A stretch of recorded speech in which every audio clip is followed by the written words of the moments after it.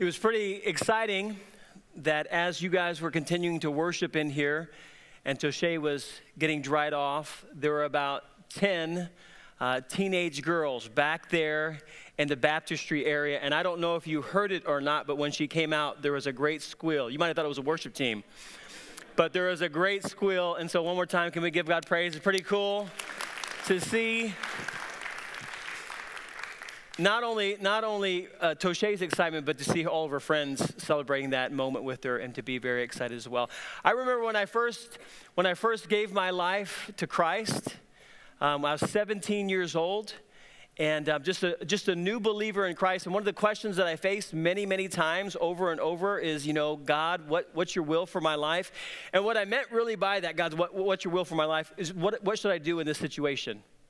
You know what I mean? I mean, that's oftentimes what we really mean by that. We kind of come to this point of decision moment, and it's like, God, what do you want me to do right here in regard to school or friendships or church or whatever it was?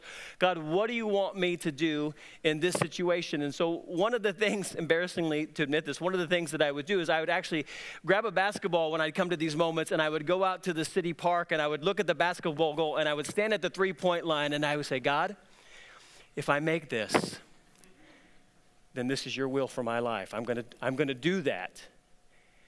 I have to tell you that I walked away about 99.9% of the time thinking that whatever it was in front of me, it wasn't God's will for my life.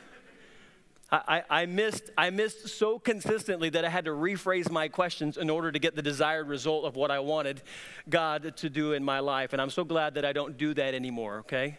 I've moved up to the free throw line a little bit. So I moved to...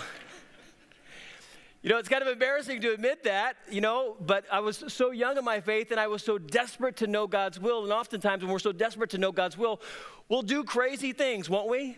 Had a professor at Ozark Christian College that told me that there was this individual in his church, and she was so desperate to know the will of God in every facet of her life, even in the clothes that she wore to church on Sunday, that she would close her eyes and she would just reach into her closet and pull out whatever she got her hands on.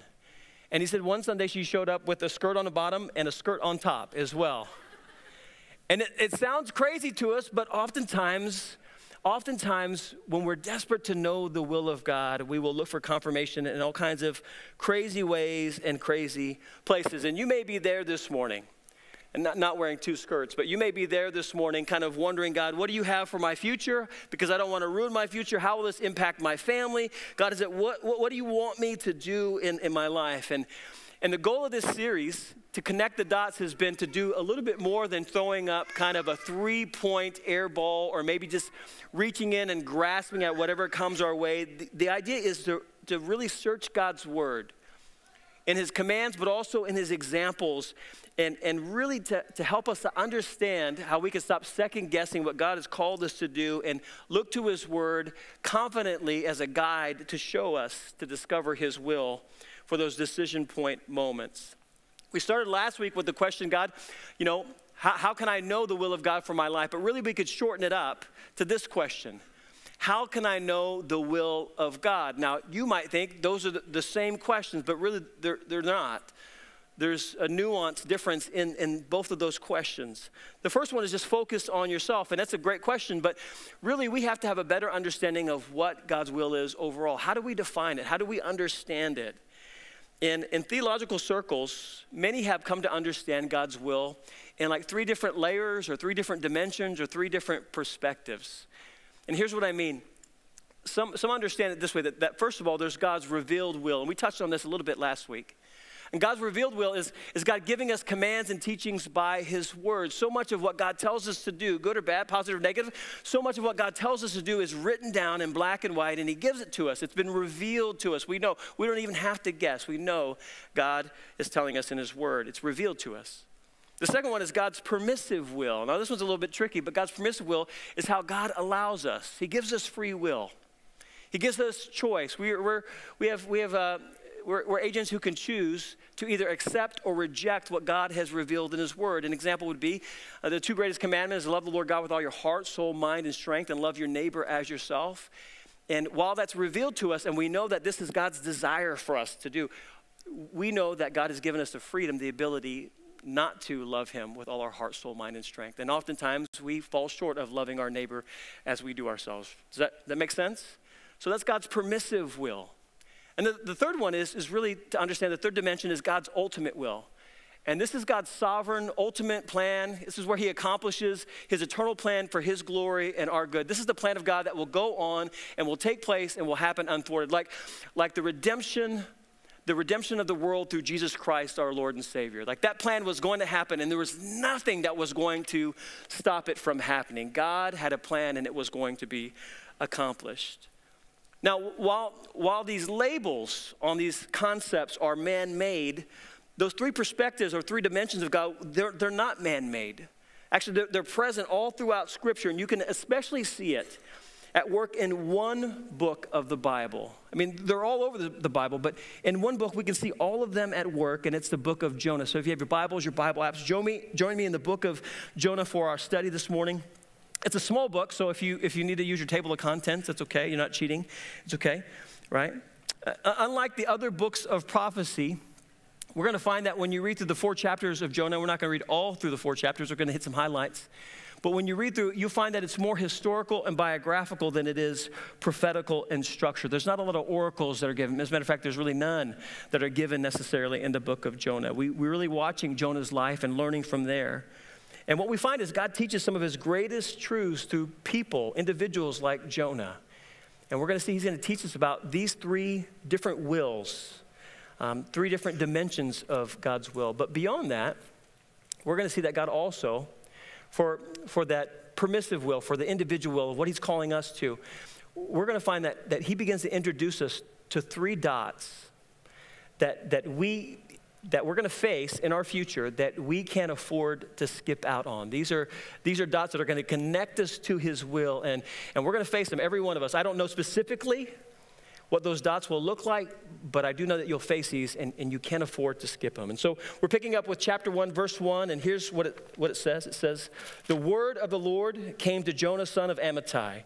He said, go to the great city of Nineveh and preach against it because its wickedness has come up before me. Let's stop there. Right off the bat, we get a profile of the prophet Jonah through his name.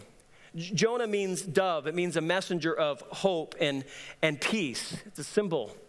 And then Amittai means firmness, faithfulness, and truth. And so we have this messenger of peace, but he's coming with truth and firmness. And God's will right here is very clear. We see his revealed will for Jonah in his life. He was to be a messenger of peace that was to go and proclaim truth to the city whose wickedness was coming before God. And Jonah was perfectly suited for this. He had this unique, perfect fit for this mission to this great city. And Nineveh, it was a great city. And in many regards, today, Nineveh would be Mosul in Iraq. It's still there, but just a different name. And at its heyday, it was a great city, great in political power, cultural influence, and militaristic strength. But in all of its greatness, what grabbed God's attention the most was its wickedness. Nineveh and Assyria, the country surrounding it, Nineveh was its chief city, but it was a place of idolatry, and it was a place that absolutely devalued life. A conquering city, a brutal city that was renowned for their brutal kind of tactics of war. Here's what one ruler, a king named Asher, the ruler of Assyria, wrote in 883 BC to 859 BC. Here's what he said. He says, I stormed the mountain peaks and took them. In the midst of the mighty mountains, I slaughtered them. With their blood, I dyed the mountains red. Their heads of their warriors I cut off and formed them into a pillar over against their city. Their young maidens I burned in fire. I flayed all their chief men, and I covered the pillar with their skin. You get the idea. This king was a brutal, brutal king. And this was the king that would have ruled during Jonah's youth. All of Jonah's youth, Israel would have guarded themselves against an invasion from Assyria. And yet it was into this city, into the heart of this country, this mortal enemy of God, that God said, go and preach my word to them because their wickedness is coming up before me. Go. God was very clear in his revealed will to Jonah. He told him to go. You know, oftentimes people wonder, they ask the question, God, what should I do in this situation or that situation? And we touched on it a little bit last week and just at the beginning of service that God oftentimes, he gives us a green light. He gives us that go. We know he's revealed it to us in his word. Now, when you open up God's word, you'll see that he oftentimes, he has these precepts. And some of those precepts are setting boundaries of things that we can't do. But if you read throughout the whole Bible, you'll find that there is a collection of things that God says, yes, go do these things. You have a green light. You don't even need to ask my permission. You go forward and you do these things. Green lights to love and to show forgiveness and to be generous. God gives us these green lights, and he wants us to forcefully advance and to move forward. And you don't even need to ask. There's some of you here, you see Toshe, and you begin to ask, God, do you want me to be baptized? And the answer is yes, go for it. Yeah, go. Have you ever been at a stoplight? Maybe you're not paying attention, and then, you know, for some reason, like just for a second, it kind of passes by, and all of a sudden you look up and the lights turn green, you didn't realize it, and then somebody's honking at you behind. Has that ever happened to you?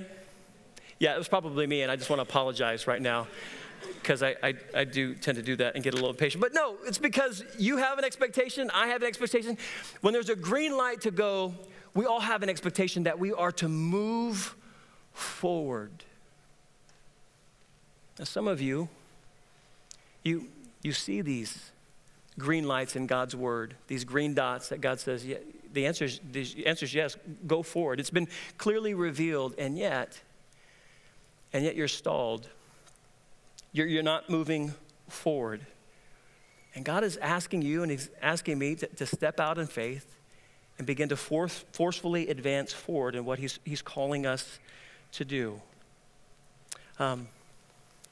I think there's probably at the beginning of a new year, there are some individuals, and this has been exciting for us to see 3 baptisms last Sunday and another baptism this Sunday, and then after the service, first service this morning, some people came up and talked to me, and so we're looking at like 2 more baptisms by the end of the month, which is a praise God, amen? That's pretty exciting, yeah. A young lady who's joined the Marines and really discovered her faith as being a part of the Marine Corps, wants to come back and be baptized in our home church here at Gateway. Praise God for that. Isn't it incredible? Yeah, I'm so excited. So, but see, here's the thing. That green light exists for all of us. God is telling all of you, there's some of you here that have not made that decision to yield your life to Christ and be buried with him and raised into life. And you're wondering, God, should I do it? Should I not? And God says, yes, it's a green light, go. Some of you are wondering, should I share my faith with my friend or my family member or my coworker? And God says, by all means, there's a green light, go. What's keeping you? What are you waiting for? There's some of you say, should I be more generous, maybe with my time or my talents, my tithe? And the answer is yes. God is saying, there's a green light, go. It's very clear, and it's been revealed to us. And sometimes we see that it's revealed, but we want to avoid it because we don't necessarily think it's a great idea in the same way that God thinks it's a great idea. Jonah was kind of in that boat, literally and figuratively. Jonah had the revealed word of God, go into Nineveh and preach God's word, but instead of forcefully advancing and going forward, he decided to make a U-turn. Look at verse 3, it says, but Jonah ran away from the Lord and he headed for Tarshish. And he headed down to Joppa where he found a ship bound for that port, and paying the fare, he went aboard and sailed for Tarshish to flee from the Lord. Good luck fleeing from the Lord. Let's see how far you get. We see here, God was very clear in his revealed will. I want you to go.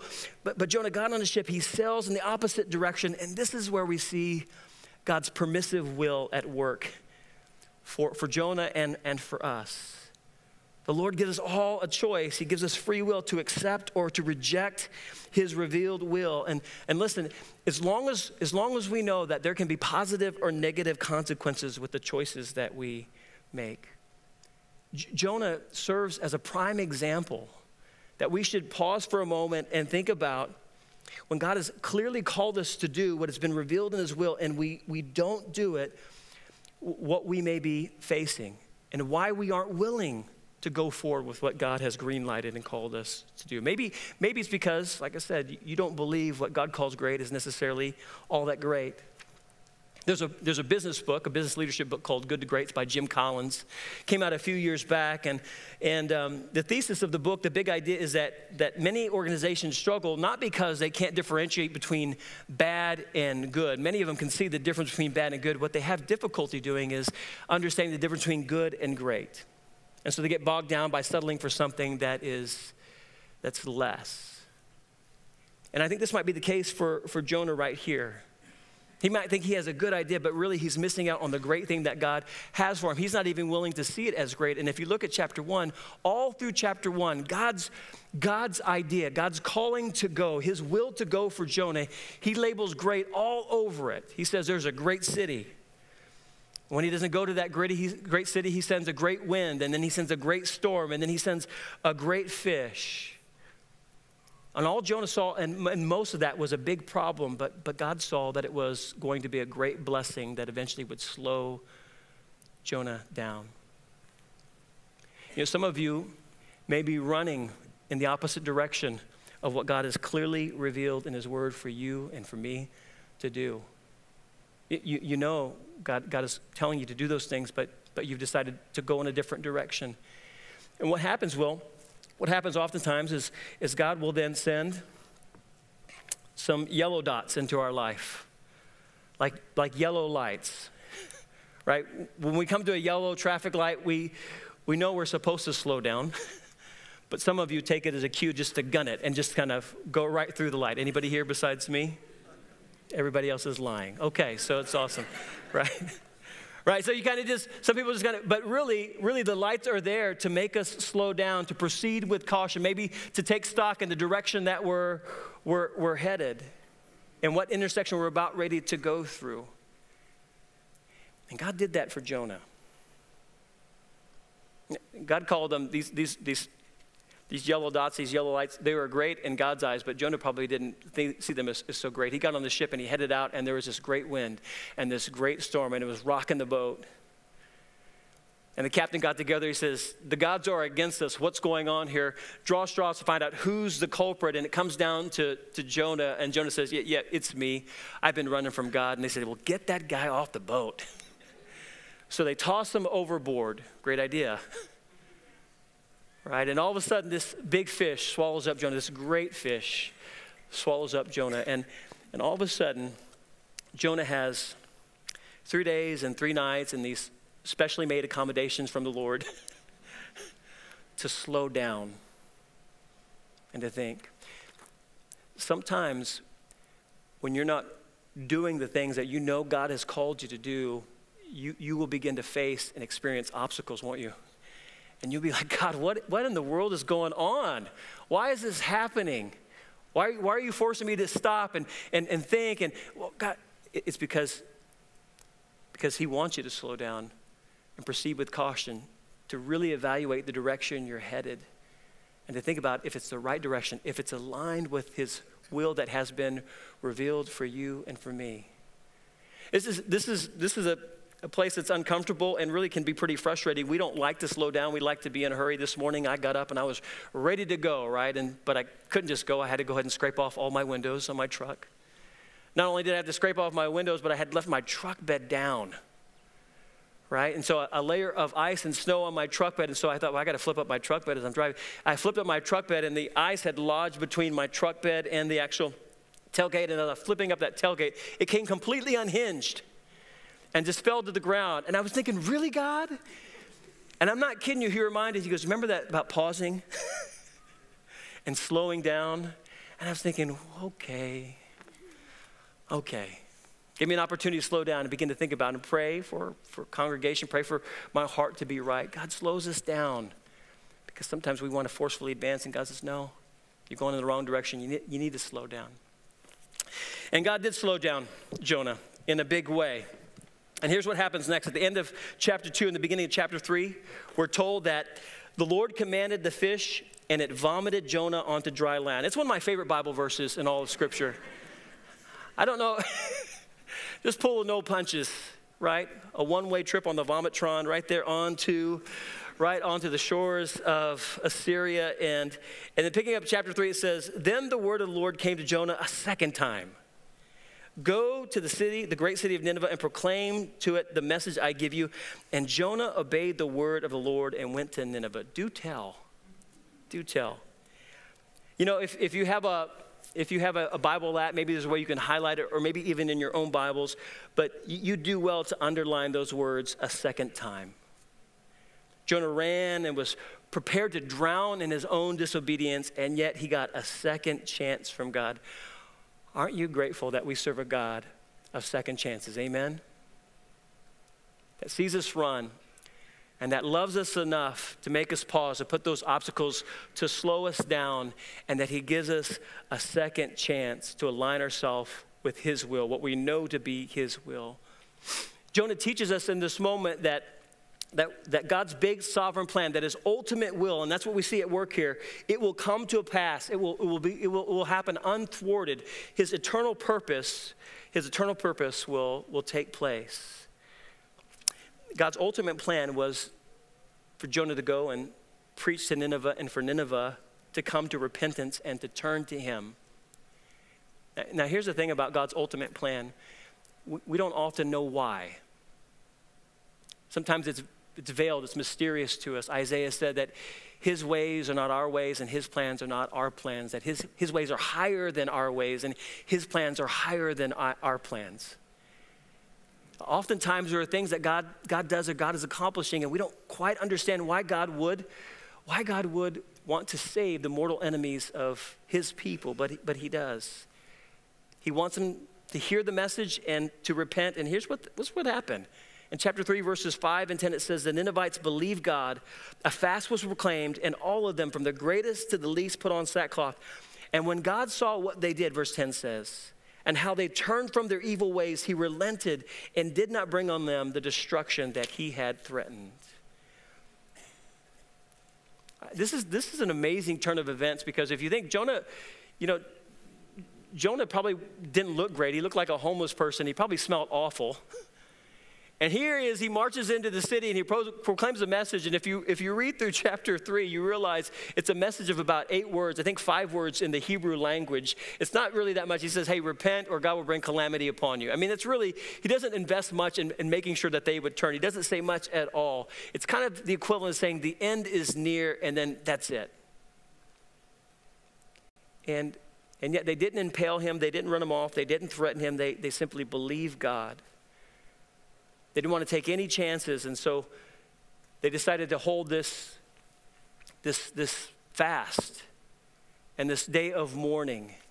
And the scripture says that God saw them, and it wasn't because of Jonah's power of persuasion or any of his words. It was simply because of God's sovereign will at work, his ultimate plan to accomplish what he wants to accomplish. Amen? That's how God does it. Jonah didn't understand God's ultimate purpose, and maybe we don't either. Maybe not on this side of eternity. But God wanted to save the Ninevites. Jonah did have an understanding of the nature of God, and it was one of the reasons that he fled from actually going and preaching and proclaiming. This is what he said to the Lord in chapter 4 after the city has been spared. He says, I knew that you are a gracious and compassionate God, slow to anger and abounding in love, a God who relents from sending calamity. Now, Lord, take away my life, for it is better for me to die than to live. Jonah's pretty bent out of shape about this, isn't he? He's pretty bent out of shape that God spared this whole city instead of just nuking them from the face of the earth. He's pretty upset by it. And he makes this request. He makes this request to God. God, I've done what you told me to do. Just kill me now. I don't even want to live and have to think about it any longer. And this is where sometimes God says no. Sometimes you may make a request that serves you, that seems reasonable, and God says no. No. Jonah had more to learn about who God was, about who God loves, and about himself, about how he needed to reflect God a little bit more. And so while God is telling him no, he tells him no through a living parable. What he does is he has this vine just begin to spring up in chapter 4, and this vine begins to cover him from the sun that's beating down on Jonah, and Jonah just sits underneath the vine, soaking in the shade and resting, looking over at the city of Nineveh. I'm sure pretty upset about it not being destroyed. And then God makes the vine wither, and the harsh sun comes back down upon him, and Jonah begins to cry out and complain before the Lord, whine like, hey, why did you take away this vine? And in that moment, God shares the lesson. He says, Jonah, you have much concern about this vine that you didn't cause to grow, that you had nothing to do with. And yet I tell you, there are thousands upon thousands upon thousands of people, men and women and children and cattle too, that are in the city that have been crying out to me because of the great wickedness. And I'm a compassionate God, loving and abounding in love and mercy. And they're important to me. God wanted Jonah to continue to live. He said, no, I'm not gonna end your life. I want you to learn and understand that there's a bigger picture at stake here. And I'll say this morning, there are some of you that are asking God for some things that he's saying no to because they clearly don't align with his revealed will. There's some things that they're saying, God, I want to do this, and God say, just open up the Bible, and you know that I'm not going to allow that to happen. There's some things that seem a little bit more ambiguous. God, your word doesn't talk about this, but I want to do this, and God is telling you no. And maybe it's even something that's really good that you desire a family member to be healed. And the answer you seem to be getting is no. And in that moment, God is wanting you to trust that there's a bigger picture involved, and there's a bigger purpose, a grander design that has yet to play out. When we think about it, God the Father even told his own son no, didn't he?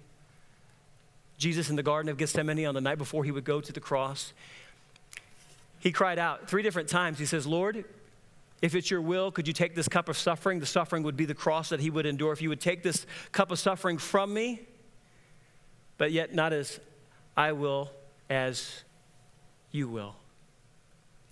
And as far as we know, as we see the events play out from Good Friday, God said, no, I'm not going to take this cup of suffering from you. I'm going to have you endure that cup of suffering because there's a bigger picture, a grander design that's at play here. Something needs to be accomplished. And what needs to be accomplished is the salvation of humanity, past, present, and future, that includes you, Toshe, and the Woodruffs, and little Claire Dorn last week, and all of us who have said yes to Jesus Christ. There's a bigger, grander design at play when God says no sometimes. When I was 14 years old, 3 years before I came to Christ, I was really excited about trying out for the basketball team. I was all of 4'5" probably. I don't know. I was so short. Spud Webb was my favorite basketball player. I loved basketball though, and so I was really excited to try out for the freshman basketball team. And I lined up with the rest of the guys, and the week before school would start for the new school year. And Mr. Russell was just an incredible guy, great guy. And after a week of tryouts, Mr. Russell, he came up and he put his hand on my shoulder and he said, Karl, have you ever thought about going out for wrestling? It was Mr. Russell's way of saying no. I'd like to tell you that I took that moment and I harnessed it and I practiced even harder and I came back and I became the Michael Jordan of Abilene High School, but that would be untrue. That didn't happen. Instead, I took his advice. I went out for wrestling.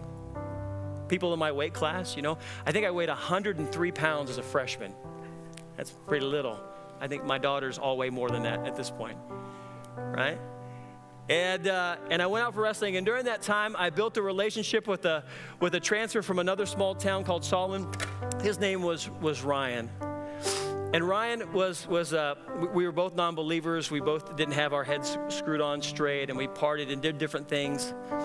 And I remember we were friends freshman year and sophomore year and junior year. And when I came to Christ, we began to move in different directions because we had different goals for life. And I remember I was driving down. It was Carrie. I was dating Carrie at the time. He was at a house right down the street from Carrie's house, and I saw his Mustang. It was a silver and red Mustang, and the hood was popped up.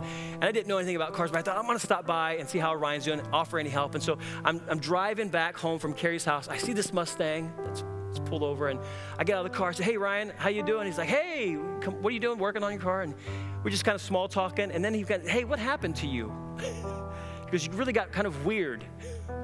And I said, well, you know, I gave my life to Jesus, and I'm trying my best to follow him. And it's difficult, but I'm really trying to understand what God wants for me. And he goes, okay, yeah. I said, hey, you should come to church with me. You should come to church with me on Sunday. And he said, okay, sure. I said, really? I said, you'll come to church with me? I goes, yeah, on Sunday. Just right down the road here at Emmanuel Church. So he promised to come to church with me. And so he did. He showed up on Sunday morning. I was really excited to introduce him to my pastor, Dennis Wallace. And Dennis was just this great Bible preacher, loved Jesus. There was a potluck dinner right afterwards. And so Dennis grabbed us together real quick. And Dennis just jumped right. He goes, Ryan, are you a Christian? And Ryan kind of stepped back. He goes, you know, I'm kind of a Christian. And then Dennis asked this nutty question. And I've shared this before. Dennis goes, Ryan, what do you know about baked potatoes? And I was like, okay, now I'm kind of semi-embarrassed that I introduced you to Dennis because I don't know where this is going. And he goes, I work at the Kirby house. He goes, well, what do you do with half-baked potato? He goes, well, you throw out a half-baked potato because nobody likes half-baked potatoes. And he goes, you know what? God doesn't like half-baked Christians either. You know, as weird and corny and as Jesus jukey as that was, that penetrated right through Ryan's heart. Ryan realized that he was a lukewarm person, that he believed in God, but he wasn't following God with his life. And that Sunday from the span of the time that we saw midweek to the Sunday, he gave his life to Jesus on that Sunday, and it was amazing. It was amazing. It wouldn't be until years later when I would hear Ryan share his testimony that God would just open up my eyes. Ryan would share that from that time that we met midweek to that Sunday morning, that he'd broke up with his girlfriend, and that on the Saturday night, he had sat in his house with a gun in his mouth, ready to end his life. He was so depressed and distraught about his girlfriend and him breaking up. And he says that in the moment that he was about ready to end his life, he remembered, I have to fulfill my promise to go to church with Karl, and then I'll do it Sunday night. I'll do it the night afterwards. He said, I'm going to take care of that, and then I'll fulfill all my obligations. And so he came. He came, and Dennis asked a crazy question about a baked potato, and he gave his life to Jesus. And as I'm thinking about it now, I just think about how our introduction came about and how it was a no. You're not going to make it on the basketball team. That pointed me towards a wrestling team. That pointed me towards meeting Ryan, who was a new transfer. That pointed me towards building a relationship. That pointed me towards seeing his car pulled over on the side of the road. That pointed me towards inviting him to church. That pointed me towards introducing him to Dennis. And somehow through it all, God has a bigger, grander plan, even in the no. Amen? This morning, you may be in a place where clearly God is calling you to do something. And I want to say it's a green light. Don't skip this. Do it. Do exactly what God is calling you to do. You may be coming to a place where you realize you haven't been doing it. God's putting obstacles and you just want to avoid this yellow light and just burn right through it. God's telling you right now, slow down and begin to evaluate why these obstacles are in your life. And you might be in a place where you're asking God and you're getting a no. And it may be a no for a reason you might never know. But you have to just continue to trust that God has a grander plan and a greater design in place. These are 3 dots you can't afford to skip. You're going to all face this. Every one of us are going to face this in the year to come and in the years to come. And we can't afford to bypass these as we connect to the will of God. Would you stand up? Let's pray together.